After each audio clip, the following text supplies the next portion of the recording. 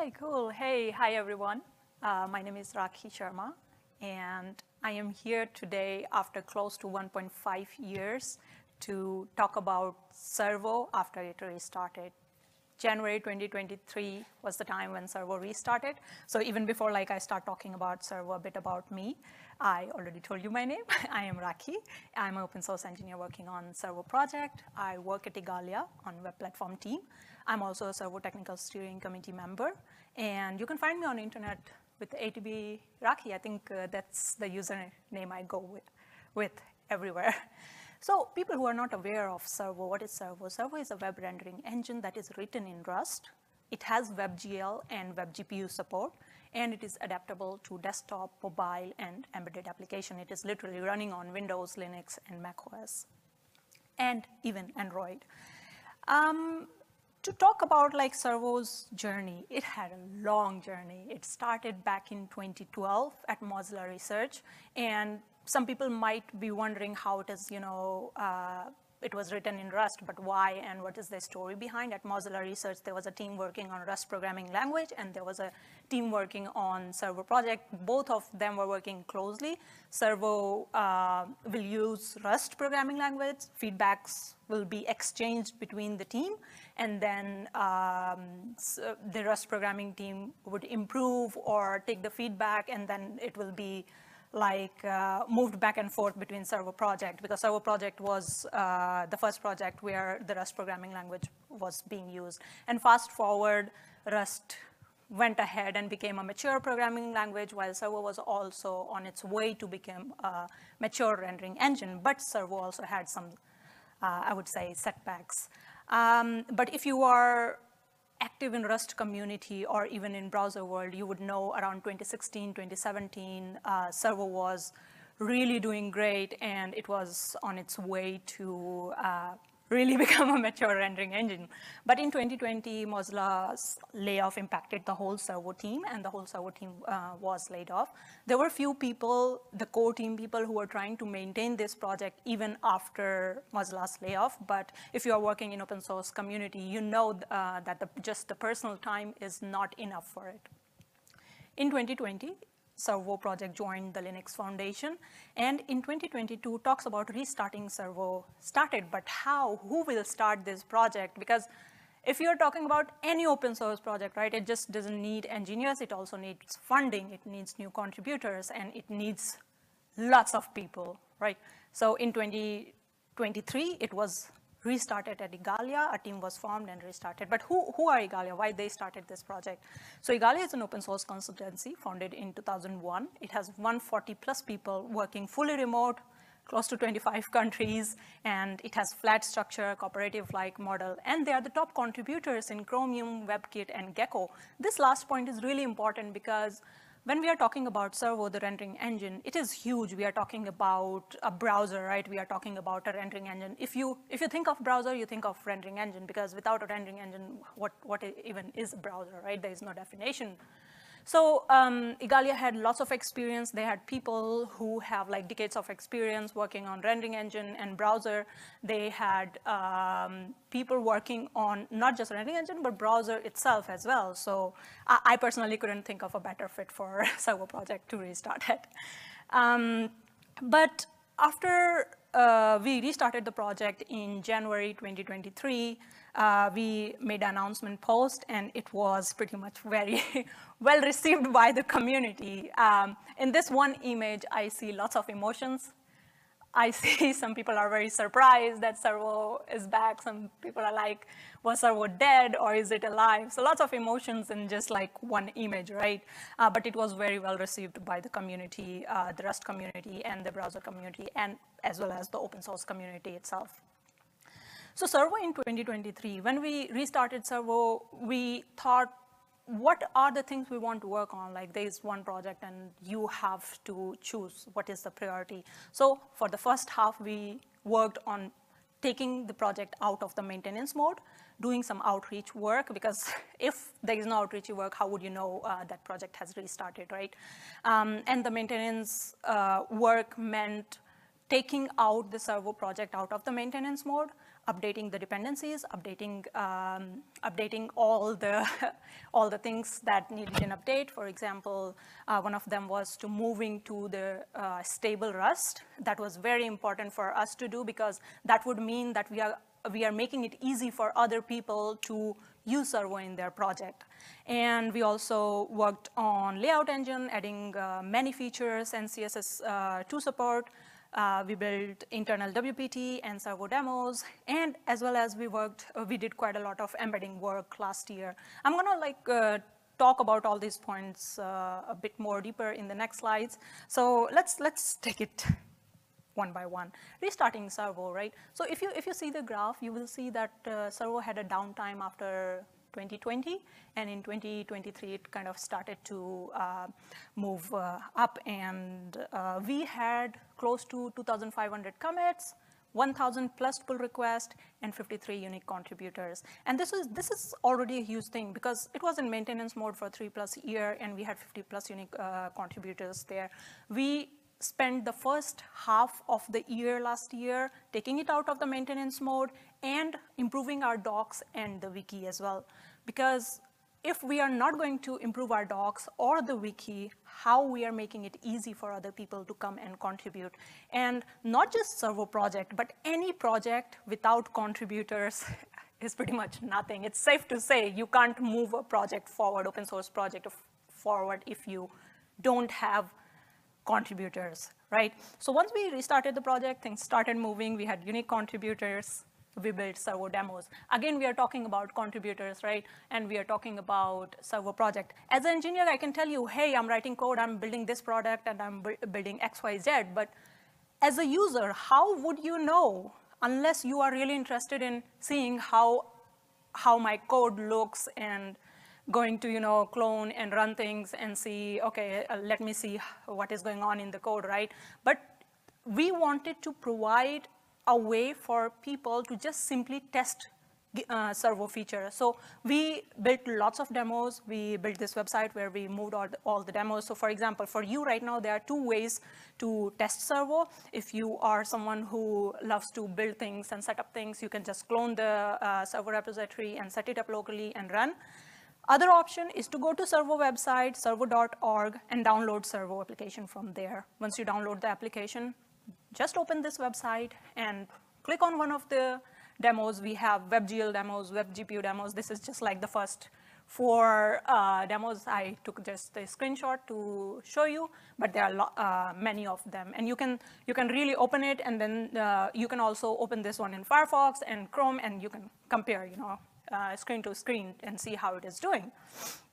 After building Servo demos, we worked on internal WPT dashboard. This was important for us because we wanted to track how Servo is doing, or Servo's layout is doing when it comes to web platform test. And in next slides, you will be seeing more of these graphs, and hopefully that will make it more straightforward for you to realize why it was important. We really wanted to see where we are today and where we are moving tomorrow. We are adding a feature today, and we wanted to say how it affected the internal, how it affected the web platform test. And once we built the internal WPT test, we had to make a big choice. We had to make a choice between layout engine. So if you're not aware, Servo has 2 layout engine. It still has, but we are using Layout 2022 that I will be referring to as new layout engine, and the Layout 2013, that is legacy.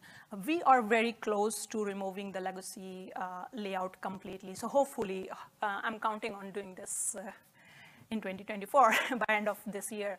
Layout 2013, as it says, legacy, right? So Servo started around 2012, and it is legacy because around the same time they started working on the layout, and then they utilized all the features that came with Rust programming language, such as parallelization and many other things. But I'm going to keep this parallelization part there.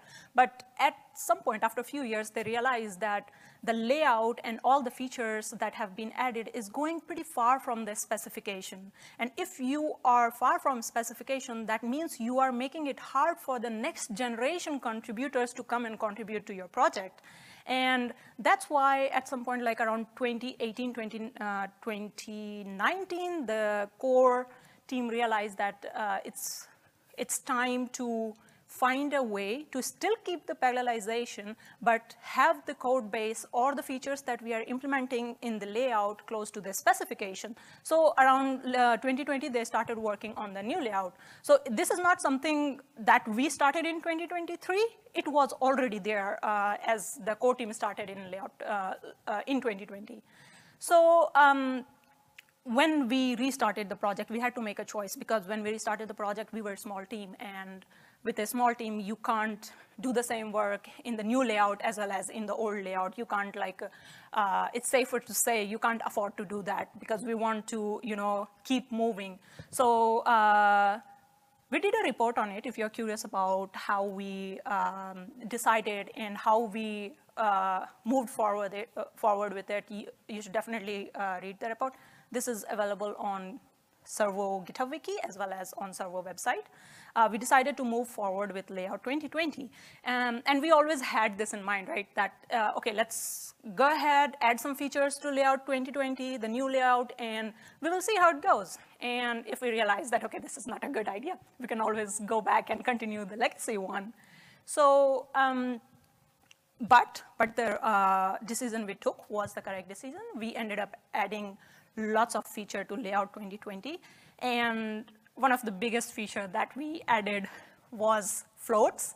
Floats is something that is used in almost every website. You can open a website and you can see if floats is not supported, right? So if you see, once we added the float support, you can see how the graph went. This is again the our internal web platform test dashboard. The red line you see is the legacy layout. So you can see the floats was already supported, and close to 40% web platform tests were already passing in legacy layout. And in April 2023, we had less than 20% of the WPT test passing.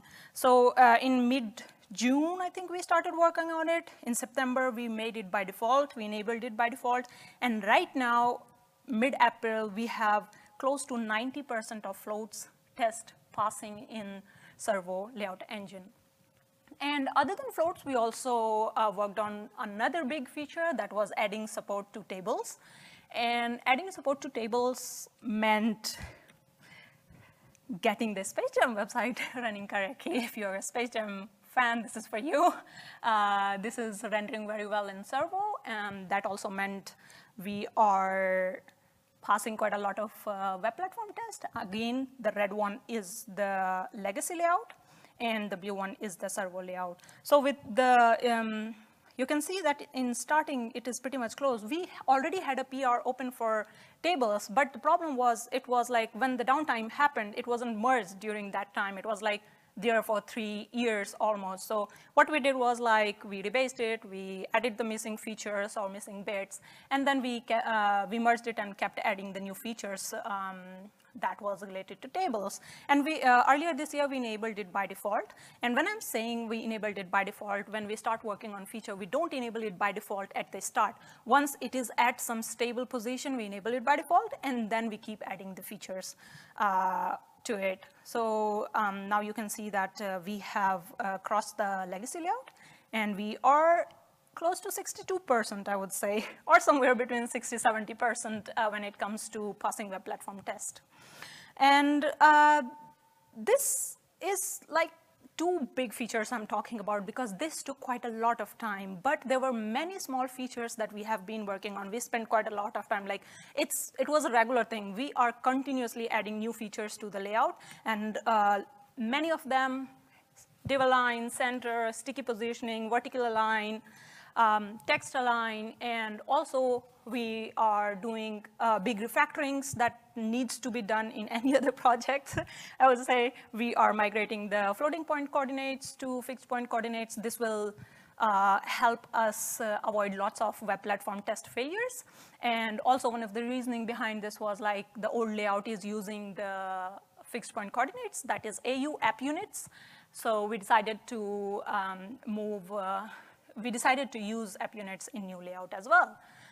But like layout, right? We are talking about layout, but there is another thing. At the start of the talk, I mentioned that there has to be a way when you are working on a product or a project, there has to be a way for other people to test it. And hence we decided to work on embedding part of the Servo, how we can make it easier for other people to embed Servo, because Servo is a rendering engine, right? So if it is a rendering engine and you're not able to render it, what's the point? There were lots of work already going on Servo. Around embedding around like in 2019, 2020, but it needed more work. So the idea was simple, to start other people, to make it easy for other people to use Servo, and also to have Servo run on embedded device, like Raspberry Pi 4. If you are someone who is interested in embedded device and how Servo is being embedded there, you should definitely visit us at Igalia booth, because we have Raspberry Pi 400 and 500 are running Servo there, so you can even play around with Raspberry Pi and Servo all together. When it comes to embedding, this has been a request from community for so long. Servo started in 2012, and I just went on internet to see for how long they have been asking for it. If you see in the bottom corner, you will see 11 years ago. We are in 2024, and someone was asking about Servo embedding in 2013. So we are talking about a decade plus, right? So this like tells us a lot about how important it was for us to focus on embedding, and hence we ended up doing quite a lot of work in improving embedding API and how to make it easy for others to use Servo. And mid last year, we decided to start with something small. We decided to build a mini browser. We already had this window with us that is built using Winit. We decided to use eGUI to build the location bar and the toolbar, back, forward, go button that you see up there. And once we were pretty much done with it, we had good idea about, okay, how we are going to move forward and make our embedding API easier. Right now, if you go to Servo website and download Servo, you will be seeing this whole window, and you can even browse around, open different websites and see how it looks.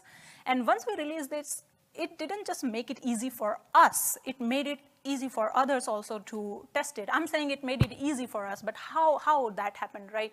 So once we released this, there were people who were able to access Servo easily. They were able to browse websites and other things they wanted pretty straightforward.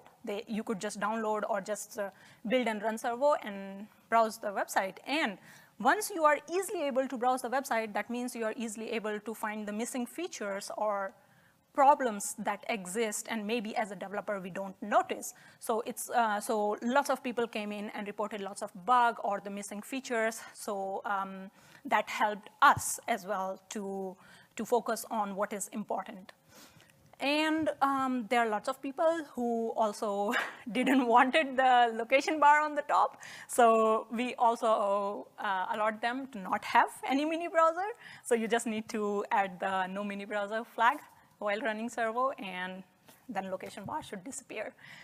After the mini browser work, we were also talking to Tauri folks. And with Tauri, we collaborated to integrate Servo in RAI project. And of course, thanks a lot to NLNet Foundation for sponsoring this work. What we did with Tauri is Tauri has a project called RAI. RAI is a fully open source web view library. It is still very much in experimental phase. It uses right now WebKit GTK behind the scenes as a rendering engine, and they wanted to see how Servo would do. Can they integrate Servo and run it? And result is in front of you. That's the short answer. But long answer is we worked together. We exchanged quite a lot of feedback, what they needed from us, what they wanted from us that will make it easier for them to embed Servo. So we had like a huge issue opened on GitHub that could talk about what we need to work on. And one of those things was making build process easier, and we did ended up working on providing an easier way to build our biggest dependencies, C++ dependencies, that was Mozangle and Mod.js. We ended up providing shared object for Mozangle. We have a static library for Mod.js right now, and there is a work going on for shared object for Mod.js as well. And then, yeah, and that was like Tauri folks were able to integrate Servo, and this they shared this demo with us, and we also checked out. So if you are a system person, great, you can check out Servo, right? And the very cool thing about this experiment is like, imagine like if one of you are front-end engineer, you don't need to care about Servo project. You don't need to care about what is going on inside Rai. You just need to write some HTML and CSS. So in this example, at least you can imagine some HTML and then some CSS for the animation. And then you just need to run that file, and that should be it. Rai will take care of your requirements, and Servo will take care of rendering things. And Servo will take care of the layout. Right? So that was very easy. Even I went ahead and built a small timer, and I just wanted to see, as a front-end, if I'm a front-end engineer, what I'm supposed to do, because Rai is also written in Rust, Servo is written in Rust, and maybe I don't care about Rust, you know, or maybe not many people care about Rust. So what I'm supposed to do as a front-end engineer. So I just had to write HTML, CSS, and some JavaScript to build a timer, and that was it. Even you can check it out on my GitHub profile. I don't have a link here. But that was it, and I just needed to run it, and then timer was working fine. Servo was taking care of rendering things, and I was taking care of the web view part.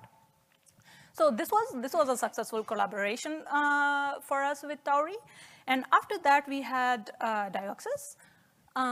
This was the third embedding part we were working on. They did something very unique. We are talking about Servo rendering engine as whole, right?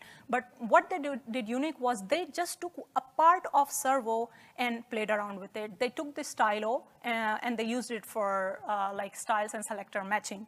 And if you know, stylo is like maintained by Mozilla. Upstream is maintained by Mozilla, and we have a downstream as well. And learning from this experience, there were also a few comments from community and other people that they would like to use stylo and how we can make it easier for them. So we learned from this experience, because like when we are making embedding easy for other people, it is also important for us to take the feedback and to learn from their experience. So we learned from their experience and moved the stylo part out of our main repo. Like we moved the stylo, took it out from the Servo repository and moved it to a separate repository. So even in future, if someone wants to use stylo, it's a bit easier for them now. They don't need to care about Servo as a whole rendering engine, right? And after Dioxys, the recent one is KDAB Qt. They managed to run Servo inside Qt, and they used the CXX Qt library as bridge. And this library is like safe interop between Rust and Qt.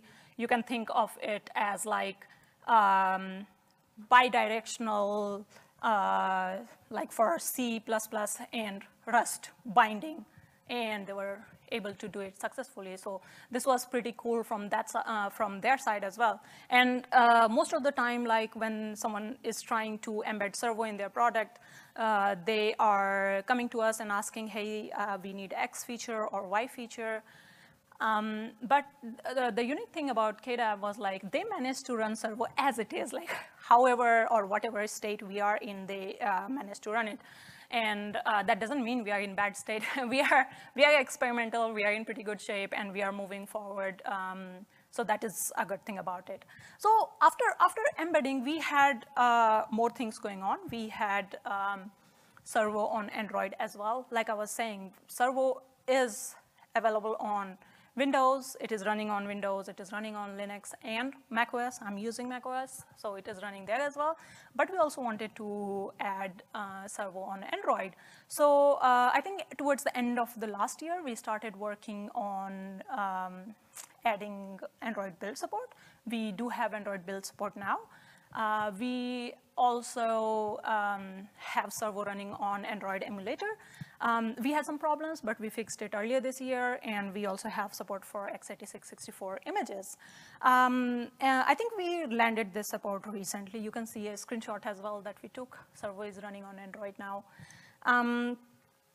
Now that, I kind of feel like I'm already talking about 2024 because the last part is something we landed, I think, last month or last to last month. And while I'm talking about 2024, Servo also took a step further in some other ways. Servo participated in Outreachy. Outreachy is a 3-month paid remote internship program. Servo participated in this project, and we had many contributors coming in and contributing to Servo project during the contribution phase. We had lots of people sending patches to improve the code health and the docs, as well as the layout of Servo project. Now that we are talking about 2024, where we are going from here. So our future roadmap pretty much involves adding initial support to Android. We added already some support to Android, and we want to continue doing the work. We also want to continue doing the embedding work. We had few people using Servo this year. We want to take all the feedbacks that we have been getting, and we want to work on improving the embedding APIs and letting other people know that you can use Servo and everything. So do lots of outreach work so that people are aware what is going on in the Servo project. And one of the reasons why I'm here, because I want other people to know that we have restarted the project and where we are now. We also want to continue adding CSS support. We want to continue doing that work and the project maintenance. You can keep adding the features, but project maintenance is important, right? If you just keep adding the feature and don't do the maintenance, how it's going to work? So that is also in our roadmap. After the roadmap, I think you can also support us. We recently listed ourselves on Open Collective as well as on GitHub. You can either use Open Collective to donate to Servo project, or you can sponsor us on GitHub, or if in case you want to talk directly to us, you can also reach out to us at info@servo.org. Support is important from community. So with that, thanks a lot. Thank you for listening. I am around, so feel free to ask questions. I'm also at Igalia booth. So if you want to try the Raspberry Pi or have questions about embedding Servo, or if you have projects that you would like to embed Servo in, feel free to reach out. Thank you.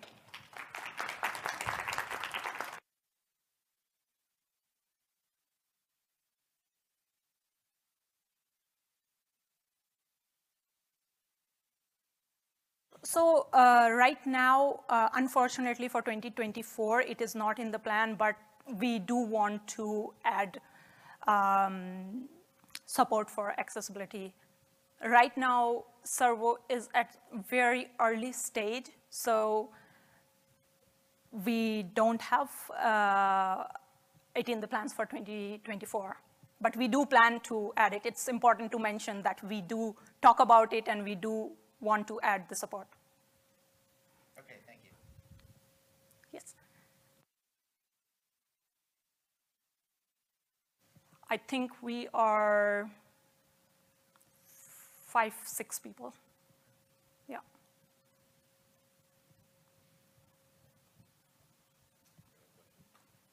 What's the extent of the planned support for Android, like as a platform, like non-display stuff?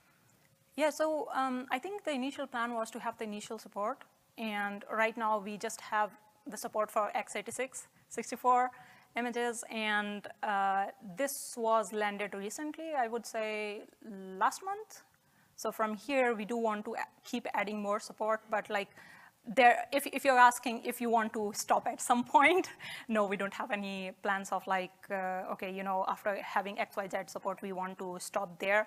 We are like, okay, let's keep adding more and more support, and probably in future, we will decide that, okay, we have enough support, and maybe we can focus on other parts. So I think that's how we want to move forward.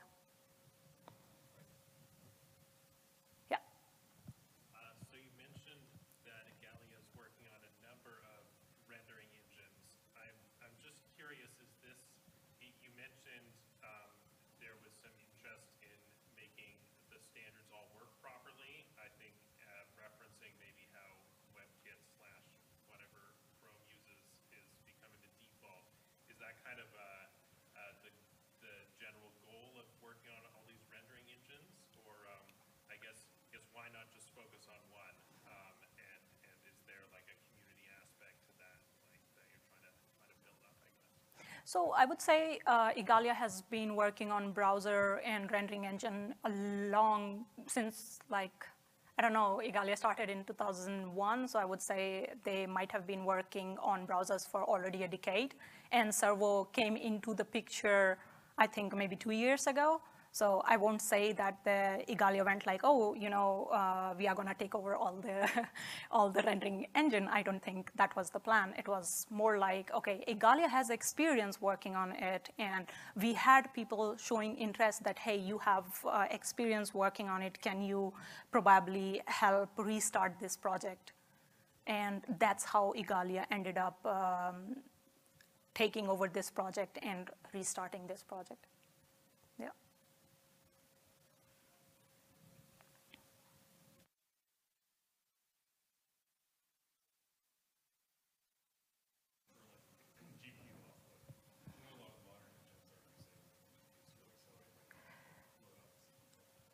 Yeah, I would say initially it's not very good state right now. It's not in a very good state right now, but we do have, I think we have one contributor, Sagudev, who is continuously sending some patches to add WebGPU feature and to continue updating the dependencies or like just keep adding new features. But I think it is just one contributor who is looking into it right now. So right now, I would say we do have this one WebGPU example on our demo page that runs really well on Servo, but still to be at a good place, we still need to do quite a lot of work.